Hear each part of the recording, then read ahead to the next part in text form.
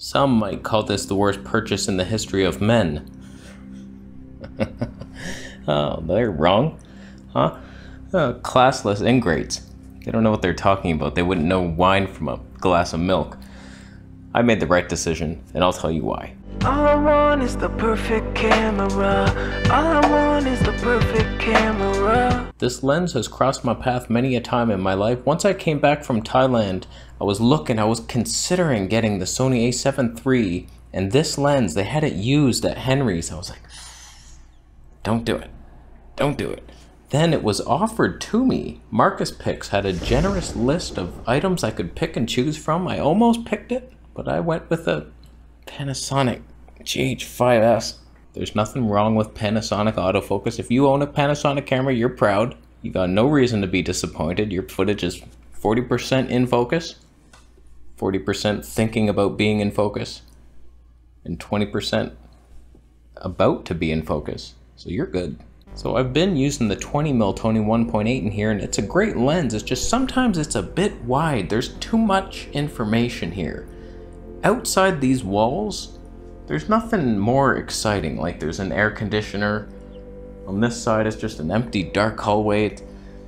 24mm is better for me in my life, and that's all it came down to. I thought, you know what? Whenever I switched to the 24mm on the Fuji, I like that look better. So I was thinking, G Master, you could do that. Every scrub in the city of Nevada has bought that thing. They all own it. Do you want to be like everybody else? Or the unique one on the market, Zeiss Batis 25mm. So it was a debate.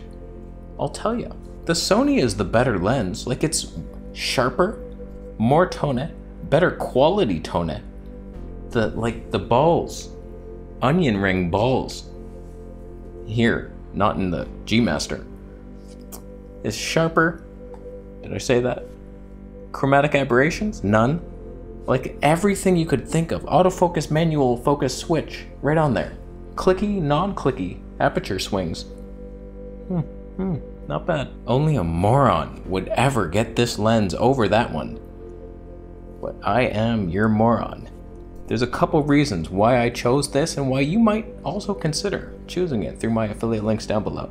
I'll tell you the reasons I chose this lens over the G Master, and then we'll go outside, do a little vlog test to tell you why the reasons I hate this lens already. So first reason, less focus breathing than the G Master. There's something about G Master lenses that they're just the worst ever. The walls cave in on you. There still is some. It's not like, oh, perfectly controlled. That 35mm 1.8 is probably the best controlled one, but in the test I've seen, this beat the G Master. And it's kind of important just because every little movement, when there's a jerky motion, if it breathes a lot, your whole scene changes. It's just weird. It's like, what the hell was that? I notice it big time on the Canon RF lenses. One of the main reasons, I watched a bunch of reviews. There's only like a couple comparisons of this lens versus the G Master, and I always seem to prefer the Zeiss look. There's something about it. The colors, they're warmer. There's more pop, three-dimensional pop. I don't know what it is, like micro contrast. I don't even know what that is. But Zeiss has a 3D pop, and we're witnessing it. Are we? No? Still living room? It could be good. One of the major advantages, this is much lighter. Don't quote me on this, but 335 grams versus the G Master's like 460. Don't quote me on any of those numbers if I see one quote. So this could theoretically double as a vlogging camera. It's much lighter. It's lighter than the 20mm. I have a feeling it's going to be too tight and the stabe's going to be bullshit. But if it's good, it's lighter than the 20. Then you got the ultimate light thing in your hands.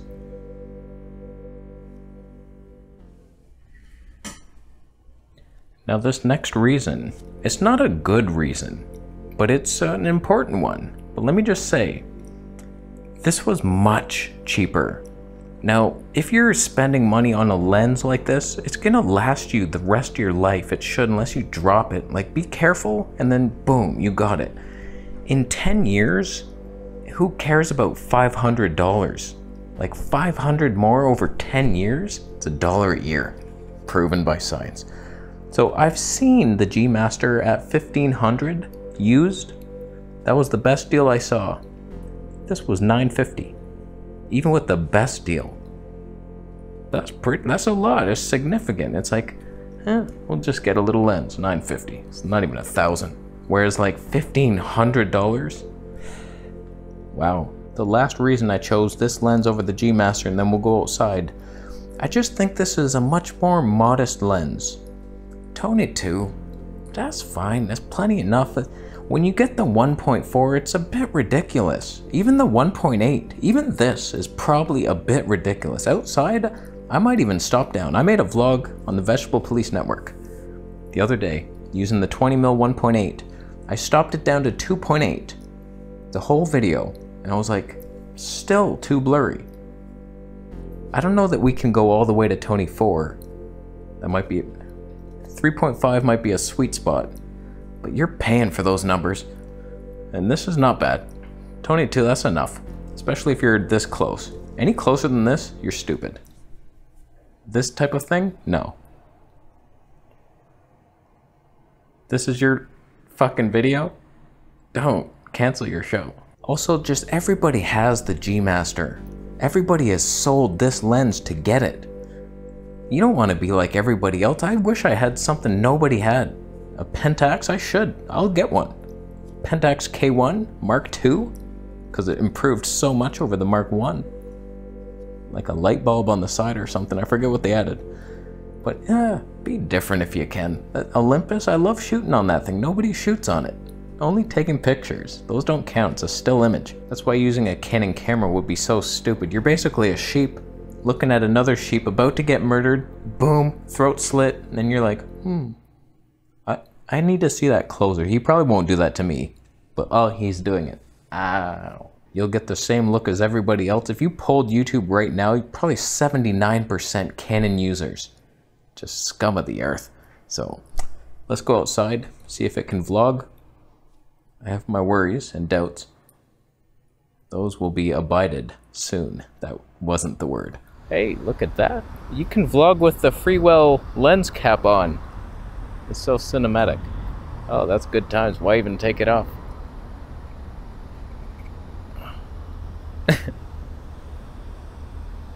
That's so much worse.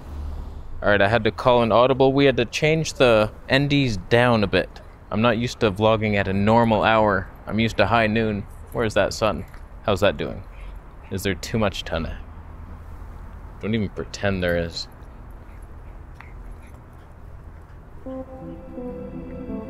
Goodbye, tone women. What trouble will you get into tonight? Wow. Where have they gone? So right now we're extended on a little tripod. How's the Stabe doing? That's my number one future might be a complaint is the Stabe, because I haven't tried it yet, but I imagine since it's a Zeiss, if it's not a Sony lens, active Stabe just does not work right. Not perfectly. It can work if you're careful, but is it good enough? It's shaking a bit. I kind of want to try without the tripod. This is perfectly wide. 24mm, you got it. You got it. What if we hand hold it? How are we doing on that? Now you can see bicep. Now it looks like you're vlogging instead of the dignified tripod look. Oh well. It's already in the bag. We can't go back now. Did the Stabe get worse? Look at the tone. That's too much tone. You know it is. You know we gotta stop it down. So here's 2.8, still too blurry. In my opinion, I think you could theoretically do a Tony 4. I overshot it. I was right in the room. 3.5 is the max. There it is. That's dignity. You got dignity. I was supposed to reattach that so it's facing the right way. I suck at my job. So my number one potential complaint is that the Stabe might not be as good as regular native Sony lenses. Not sure. But that could be a complaint. Sunstar. Oh, there's another complaint. Is that it? That ain't a Sunstar. Is it because the sun is so weak right now? Oh boy. There's no autofocus, manual focus switch. That's a bitch. I miss that. It's so easy. Like when I want to switch to slow-mo, turn it around. Okay, I need this. I need to take control. Now I gotta dive into menus. Every lens should have a switch, but they don't. And this one doesn't. Just because it's sleek looking. Oh, we didn't want to rob you of your sleekness. Nobody gives a shit. And I gotta tell you, this is a fat lens. The grip, I blame this on Sony. When my hand's on the grip, my knuckles are barely touching, and the focus ring is so far back that there's potential that I will cut my own hand with my nails as I turn it. I've felt it. I was like, oh, I'm gonna have to hold it really weird. That's bullshit. I have to trade this in for an FX3. I wanna feel that grip. People are saying it's better than this. Oh man, Sony makes the worst grips in the game. Golden hour. He's so gold. Wow. Sunstars? Sunstars. Oh, there's none. Not one. Oh. You gotta squeeze them between a head and a brick. And there. No. Another thing, there's no aperture ring. That's kind of annoying. I miss those, but it's not hard. There's just a dial there, so it's not a real complaint. I have others, though. I'm not looking. I remember them. I'm just looking at the lens cap to see if I want to put it on after the video's finished. Chromatic aberrations. They exist, and they're bad. I noticed it immediately. It gives it a cheap look. I switched from the 20 to this lens in the studio, and then I looked at that light, and immediately there was green surrounding it. Once this bad boy came into my life, I was like, oh, kind of looks cheap. Or does it? It could be an effect. That sounded like an aggressive throttle. Yeah. Send help. Send help. They're circling around. It's a one-way street. They'll be back. Oh, so the G Master definitely wouldn't have had that. They controlled it so great with the spherical elements and fluoride. I know how things work. So, I don't know. You could spin it and say, I want that effect. People are like, how'd you get the green halo around the light? That's fantastic. Wow. It's like, yeah, I wanted that. Thanks for noticing. I got this lens. It's not cheap. It's good. But I'm happy with the purchase. I think I'll keep it. There's no reason to get it. I might get the whole set. The 18mm 2.8. Boom. It's too wide. It's too stupid. But the 40mm Tony 2, not bad. Zeiss makes good glass. They're up there. Legendary status like the Leica. My 55mm 1.8, fantastic. Now I got like mostly Zeiss primes. That's basically Leica. Huh? I like that. I'll stop. I'll go home. There's a squirrel. We're in APS-C mode. Oh, I was gonna track him. Here you go, buddy. Oh, you... I wasted 2 almonds. I'm gonna eat them. So let me know what you thought of the lens. Is it better on a tripod further out? Probably. It's a little tight, and I stopped it down way long ago. Way too much, Tony. But I have my addictions, you have yours. What's that down there? Coffee? Yeah. Yeah, who's better, me with my Tony addiction, or you with the jittery hands? Yeah, that's right. Alright, I'm gonna leave. Thanks for watching. I'm buying a Camera Conspiracies t-shirt.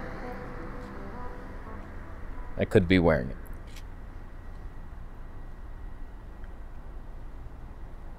Subscribe.